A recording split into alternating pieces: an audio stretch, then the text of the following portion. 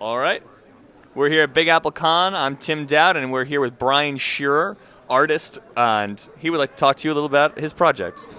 I've done a couple. Just finished up a Doctor Who miniseries called A Fairy Tale Life for IDW. I inked 4 issues and penciled and inked the last, issues 3 and 4, the last 2.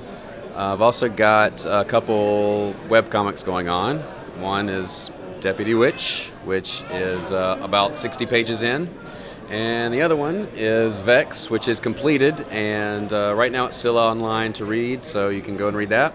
And we're looking for printing, so hopefully it'll be in book form pretty soon. Can you tell us a little bit about the Doctor Who miniseries, of the story of that? Yeah, the Doctor Who miniseries is written by Matthew Sturges, who wrote Jack of Fables and some Batman stuff, I believe.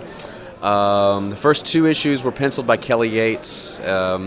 It's the story of the Doctor and Amy get on this planet, which they find themselves in a medieval kind of fairy tale situation, and it's only two issues are out, so I'm not gonna ruin it for you. Okay. But it's a good story. It really is.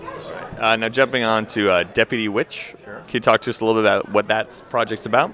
It's the story of this girl who's been kind of sheltered her entire life. Her dad has moved her around from town to town, and everyone thinks she's a witch. She stops a burglary in progress and gets deputized, hence Deputy Witch. So I would read that.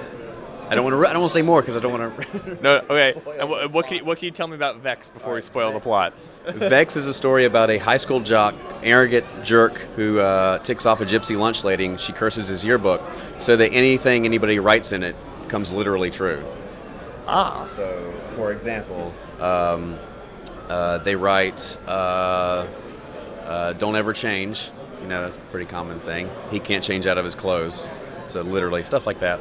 And they get progressively worse. So by the end of the story, he has to deal with serious curses. That's very unfortunate. But all right, that sounds like actually a really cool premise right there.